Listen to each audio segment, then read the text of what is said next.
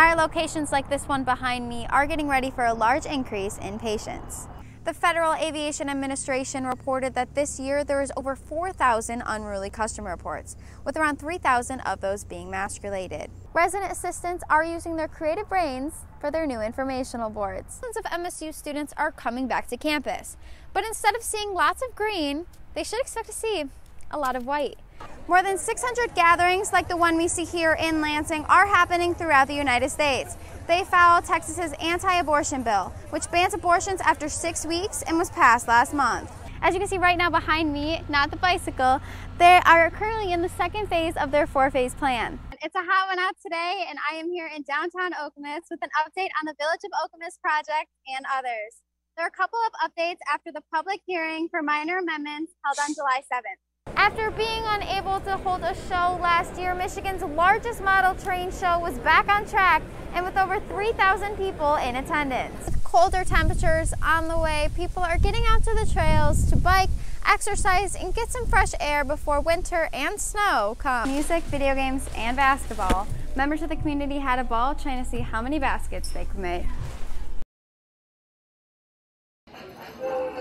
While that sound might bring rage into the heart of some drivers, attendees at Michigan's largest train show and sale gathered November 14th to share in their love of trains. I'm 50 years old and I've been in a train since I was probably 5 years old, so this has been a lifelong passion for me. Sponsored by the Lansing Model Railroad Club, admission was $6 to the public and free for children under 12 in Scouts in uniform, and masks were required.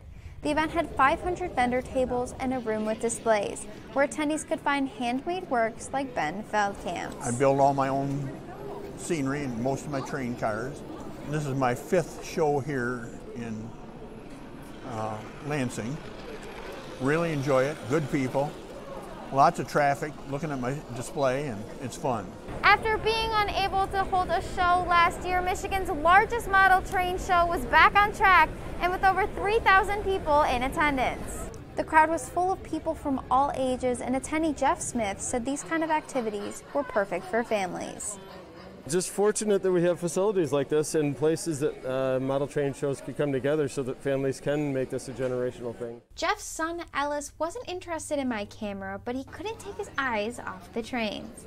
And that's what this event is all about, bringing generations together for their love of trains. At the MSU Pavilion, Elena Cousineau, Focal Point News. The Capitol building was packed on Saturday, October 2nd for the March for Abortion Justice Rally hosted by My Body, My Choice. The event had speakers including Senator Debbie Stabenow, State Representative Sarah Anthony, and more. After the speakers came the march, where signs were displayed and people shouted, "My Body." But Michigan was not the only state to have an abortion justice rally. More than 600 gatherings like the one we see here in Lansing are happening throughout the United States. They follow Texas's anti-abortion bill, which bans abortions after 6 weeks and was passed last month.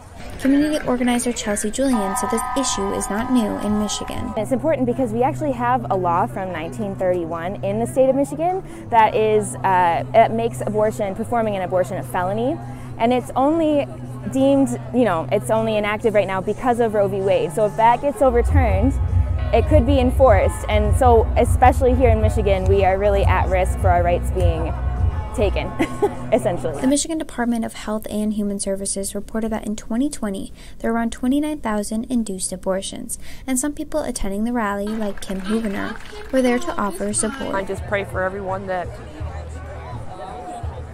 women have our rights back. Keep our rights. This is our body. My body, it's my choice, and it's their body and their choice.